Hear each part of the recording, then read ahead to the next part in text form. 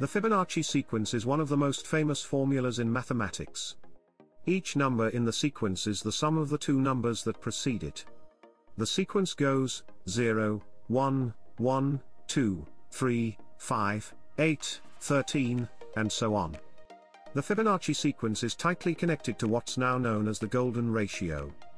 The ratio of the numbers in the sequence, as the sequence goes to infinity, approaches the golden number, which is 1.61803398874989484882. The Fibonacci sequence, and the golden ratio, are eloquent equations, but aren't as magical as they may seem. The golden ratio does seem to capture some types of plant growth. For instance, the spiral arrangement of leaves or petals on some plants follows the golden ratio. Pinecones exhibit a golden spiral, as do the seeds in a sunflower. But there are a plethora of plants that do not follow this rule, therefore, it should not be said that the Fibonacci sequence is God's rule for growing things. The sequence does, however, appear in branches of advanced mathematics, applications in computer science, statistics, and nature, giving it quite a mystique. Hello, and welcome back to my channel. In today's episode of Wow! How'd you code that? We're solving the HackerRank challenge, Fibonacci modified. The problem statement describes a modification to the Fibonacci method where one of the terms is squared. This may result in integers that far exceed the range of a 64-bit integer.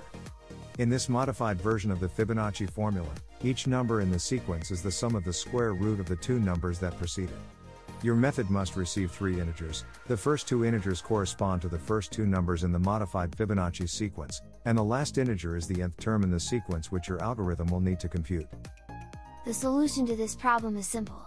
It requires the use of the big integer class to account for numbers that exceed the range of a 64-bit integer. First, let's instantiate a big integer, named third, with the value of 0.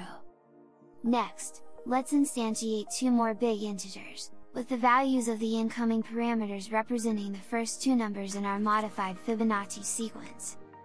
Next, we define a loop that will execute until we reach the nth term of the sequence, starting at the second term. Next, we calculate the square root of the second term, and add the result to our first term. The result is then reassigned to the big integer, third. Next, we reassign the big integer, second, to the big integer, first.